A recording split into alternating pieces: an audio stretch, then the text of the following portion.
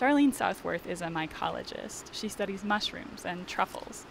She's helped discover 5 new species, including Satharella aquatica, an underwater mushroom. There are dozens of them every year, and we've seen them every year since 2005. So we know that they live here, but we don't know that they live anywhere else. The mushroom is only visible for a few months in late summer. Every year, Southworth gets together a group of volunteers. In hip waders and on hands and knees, they search the Rogue River and its tributaries for Satharella aquatica. So the cap is about the size of a dime, maybe a little smaller, and it's pale white to pink tan. They seem particularly brave and courageous. They're stiffer, I think, than your everyday mushroom. They seem to like the current. They brave the current. Every other gilled mushroom in the world grows on land and disperses its spores into the air to reproduce. It's really the first report of a gilled mushroom. This is a mushroom that looks like something you would buy in Safeway and put on pizza. It's a little brown mushroom with gills, and it's growing underwater, and that was odd from the beginning. Aquatica was discovered by pure chance.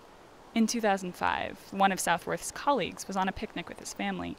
He noticed mushrooms growing in the riverbed. Southworth's lab spent 5 years collecting samples.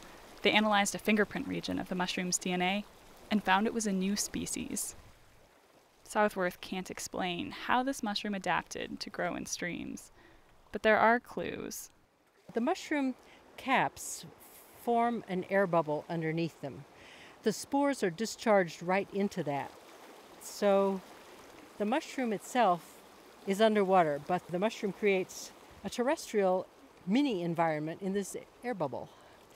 That tells us that it's not very well adapted to life underwater, or that it's recently adapted to life underwater. So far, Southworth has only found 2 populations of the mushroom in the same mile stretch of the Rogue River.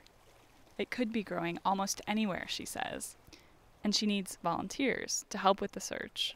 We're thinking cold streams that are not flowing too fast so that the silt drops and some of the dead wood that's coming down drops.